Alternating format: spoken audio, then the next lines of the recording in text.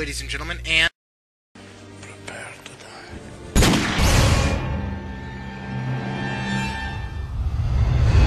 hello, ladies and gentlemen, and today we review Pokemon Black and White. Wow. Yeah, so this is actually the legendary Pokemon that you can catch in White version. I know, it sort of surprised me too. You think that the Pokemon would go with the color it has, sort of like Silver went with Lugia, Gold went with Ho-Ho, but no. They mixed it up. Anyway, as you can see here, cutscenes. Yeah, that's most definitely new. I really don't think I remember any cutscenes in any of the games previous. So, yeah, there's something else. Anyway, here is the one that you can catch in the Black version of the game. I can't remember its name. It's like Rai something else, but it's a badass. As are both the legendaries in this, ladies and gentlemen, it's got to be one of my favorite Pokemon games I've actually ever played. And anyway, you start off with starters, and you end up battling both of your rivals. A girl and a guy this time around, rather than just one rival. Anyway, so the three starters, you saw two of them right there, and we're going to show you a clip in a second about it with the other one. So I'm going to keep talking anyway. Yeah, look at the room. It even gets trashed in the beginning. That's a new one. Anyway, so yeah, here's the other one, the Leaf-type Pokemon I'm fighting here. Yeah.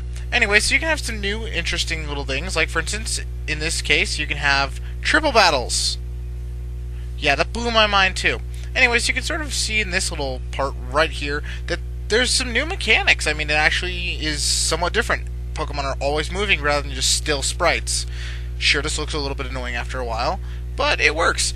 Also, something they've added is seasons to this game, and cities, which are really interesting because they actually look like cities this time around. They're not just little towns. It's actually really, really pretty cool what they've done. But yeah, with the seasons, it's rather interesting what they've done. You can only catch certain Pokemon in certain seasons. Interesting little add-on. Anyway, also the evolution screen is right here. Nice and cool, right? So yeah, look at that. Spinning around, doing the same old thing they usually do. Anyway, so your goal, as usual, is to win. Be the Pokemon Master. Catch them all, you know. Same thing it's been since you were like 4. But it's a great game. I mean, by just them doing this, what you can see in these clip scenes is just making it completely changed over, redoing it, fixing it, making it 100 times better, because it actually moves with you, and it makes it feel a lot cooler, in all honesty. It makes it seem rather interesting. Gym battles are just as intense as they were in the previous games, and it's just fun. It kept the same thing that it's always had by adding some new Pokemon that are interesting, and I mean, I'd be lying if I said that it wasn't a better game because of it. And, I mean, you gotta take it in the middle of the new bosses and everything else are badass. Look at this thing!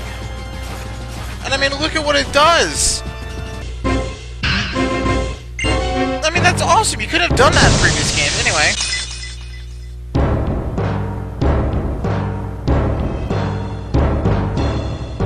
Anyway, so there's a new team in this one called Team Plasma.